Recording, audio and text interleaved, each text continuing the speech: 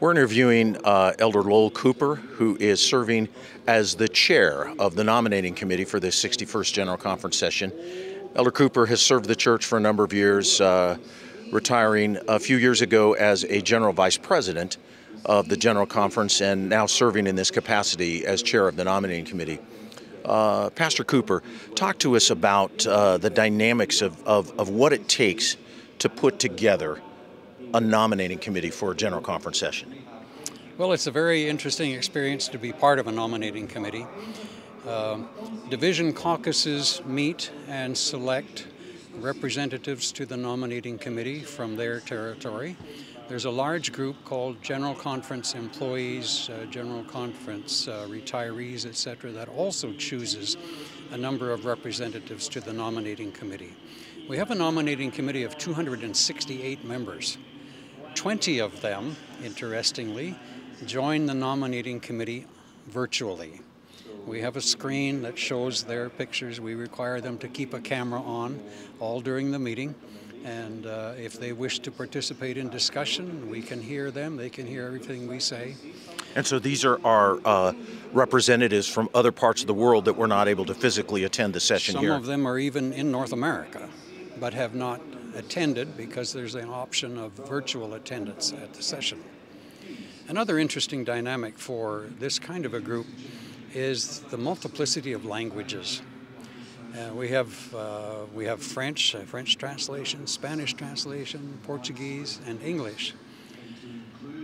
And when you layer all of those kinds of things, the linguistic differences, the cultural differences, you can perhaps begin to imagine what rules of order do to a meeting like that, where rules of order that are written in English don't necessarily mean the same thing in another part of the world. So we've had a very interesting time in learning how we're going to go through this process and explaining each time what is the meaning of a motion and what is its effect on the process of our discussions. So in a normal General Conference session, when you're dealing with a 10-day session, the nominating committee is a committee that lasts almost the duration of that session. But now, with this session being compacted, you're having to kind of really work extra time. That is true. There's a long list of positions to fill. I think that we're going to be able to do it well within the time of this session. We've had a very productive day today. We probably have a report of some 40 or 50 names to bring at this time. Tomorrow we will deal with division leadership. That would be another 39 names, which we expect to accomplish tomorrow. And yeah, we're making good progress, but there's a long list to begin with. So talk about that list. I mean, how many names total is the committee responsible for filling? Oh my, I haven't counted up all of the blanks on the pages. We have an agenda sheet probably of 9 or 10 pages. We make nominations, of course, for all of the General Conference officers, the executive officers, the associate officers, the department directors, the department associate directors, the associate secretaries, the associate treasurers, the vice presidents. We deal with the General Conference Auditing Service Board and the General Conference Auditing Service staff, plus the departments, department directors, department associates, and let's see, there's a couple more, the General Conference Corporation Board. I think that kind of rounds up the list. Okay, so it's well over 100 positions. And so you said that you also are involved in division leadership, selecting division for the various divisions? Yes, we select, I'm sorry, I should have mentioned that. We select through the nominating committee process. We make nominations to the floor for the president, the secretary, and the treasurer of each of the 13 divisions. Now, are those divisions, do they caucus and give influence as to who they want, or is that solely up to the nominating committee itself? No, that's not up to the nominating committee. The caucuses, in fact, are meeting right now as we speak this evening.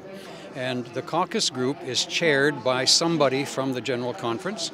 Obviously, the current officers of the divisions are not in those caucuses. It's just the delegates from the division.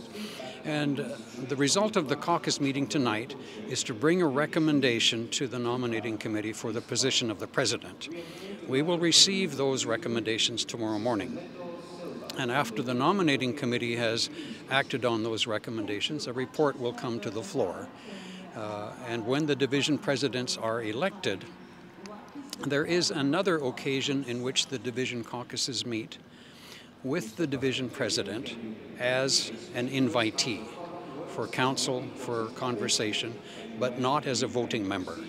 And at that second meeting of the caucuses, the division secretary and the division treasurer will be recommended to the nominating committee, and after passage in the nominating committee, will be brought to the floor for election. Because of the incredible number of hours that this nominating committee process takes place to accomplish, these 200 and some members of the committee then are not involved in the general business that's happening on the floor. Is that correct? No, they are not. We begin each morning after worship. We are served meals in the same room where we meet, the lunch and the supper. Last night we probably went till about 9 o'clock. We started this morning just after the worship period. We are not meeting tonight because the caucuses are meeting tonight. So these people have been in meetings a long time. I think that, it's important for people to understand this huge process that goes in. It's not something that's just cut and dried. There's a lot of thought, a lot of prayer, I'm sure, a lot of energy that goes into making sure that this is done decently and in order. We try to ensure in our whole church decision-making process, we try to ensure that there is a group process for making decisions.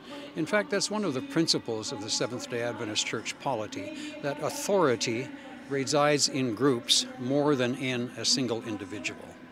And that's why it can be cumbersome to get processes cared for at a general conference session, because we depend on group process to arrive at decisions. Elder Cooper, you have been involved in church leadership for a number of years. What would you say are some of the greatest needs and some of the greatest challenges right now that face the Seventh-day Adventist Church, moving forward?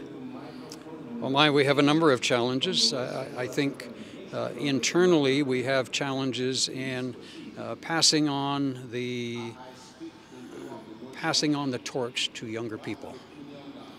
I think that is a challenge in many parts of the world, certainly in the part that I'm from. We have some internal theological understanding issues that are seen differently in various parts of the world. The question that has been on the agenda of people's minds, has been on the General Conference agenda for several sessions, but not this session, relates to the ministerial ordination of women. And our world church doesn't see that question in the same way. So there are a lot of dynamics that go into making sure that the church is going to function together and in order, and the nominating committee is just one of those pieces of the puzzle. Is that what I... Just one of those pieces, yes. The nominating committee gets a lot of spotlight focus because it deals with the executive leadership at the General Conference and the executive leadership at divisions. But it's only one part of a much more complex process of decision-making groups. The Church Manual Committee, there's church manual agendas that are dealt with at a session. The Constitution and Bylaws Committee. These things go through a lot of work before they end up at the floor for a decision by the delegates. And even there, they can be very, very debatable. Thank you very much, Elder Cooper. For the Adventist Review, I'm Phil White. Check out more of our content on AdventistReview.org.